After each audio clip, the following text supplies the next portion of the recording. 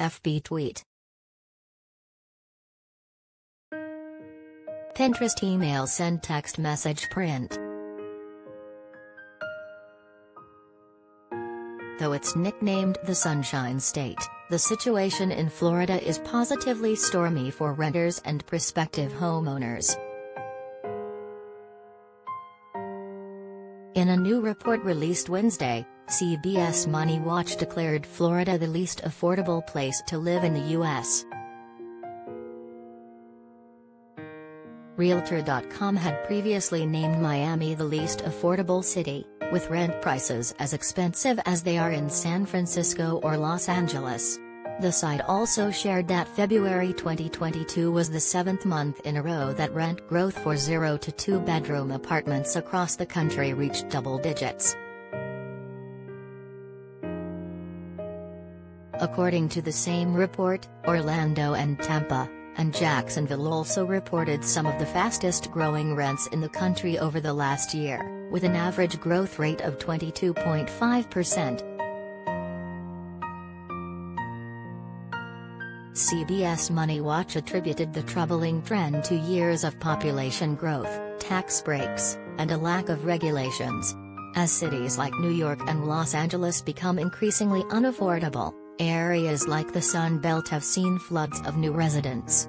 In fact, according to a May 2021 report from the state, Florida expects to gain an average of 845 residents every day through 2025. Due to its lack of a personal income tax and low property taxes, CBS MoneyWatch said Florida has become an increasingly attractive destination for high-paid professionals. Major financial firms like Goldman Sachs and Elliott Management have also made the decision to relocate to Florida in the past year.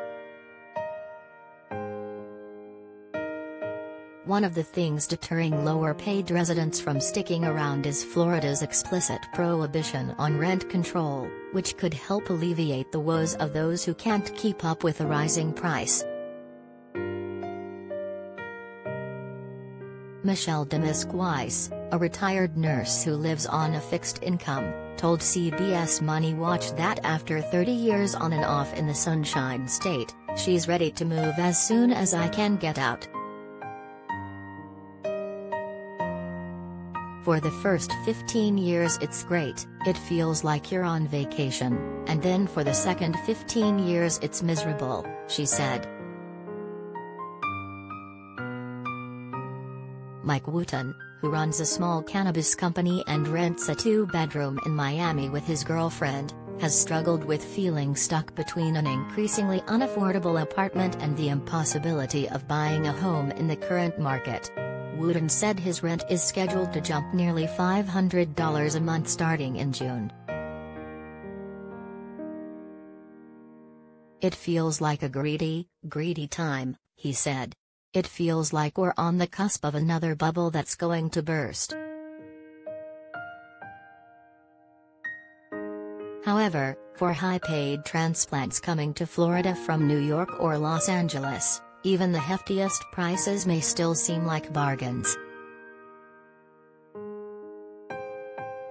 For migrating tech workers leaving San Francisco, New York, Chicago, being able to save thousands of dollars each year remains a compelling driver. To relocate, said John Boyd, the principal of Boca Raton site selection firm The Boyd Company told MoneyWatch. Jacqueline Fish, a 41-year-old author and writing coach, said she and her husband chose to move their family from the New York area to Florida during the pandemic when the two were working remotely. They spent $450,000 on a North Tampa property with only the concrete laid and moved in September after beating 3 potential bidders, according to CBS. Our mortgage payment, it went from $4,000 to $1,500, Fish told CBS MoneyWatch.